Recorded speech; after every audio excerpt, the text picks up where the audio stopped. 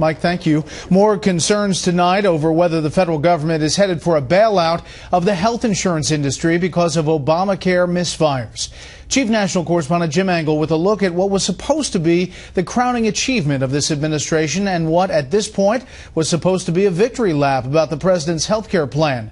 In this, his fifth State of the Union speech.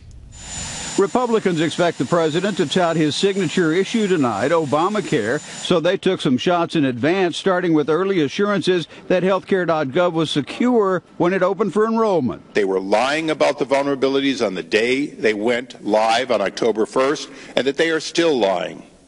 I don't use the word lie without real forethought. Another argument has been raging for months about whether Obamacare is helping or hurting patients. The cost of premiums plus deductibles before anyone gets a penny of benefits was on display today at a news conference with Republican guests for the State of the Union, including Diane Iser, a breast cancer survivor whose policy was canceled and forced into Obamacare. My deductible will increase 300%.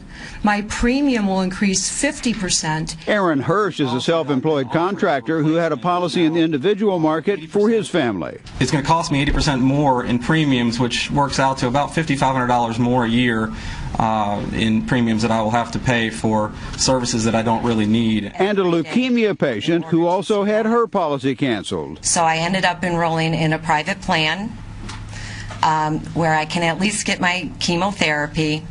But, of course, I'm paying a higher price now as far as out-of-pocket costs. Yet another issue has Republicans riled up. If enough young people don't sign up, and they haven't yet, then the insurance companies could lose money and, under Obamacare, get bailed out by the government. You could have a systemic, industry-wide failure, and in that case, the risk corridor seems to be the place that the president would go to bail those companies out. Griffin joined Senator Marco Rubio in challenging the bailout, which is more likely because the president kept making changes in the law and in the deadlines, which brought complaints like this from insurance companies. You're making unilateral changes for political reasons.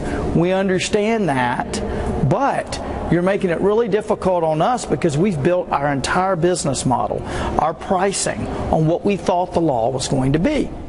Now, Senate Republicans offered a new health care alternative Monday, which was roundly criticized by Democrats.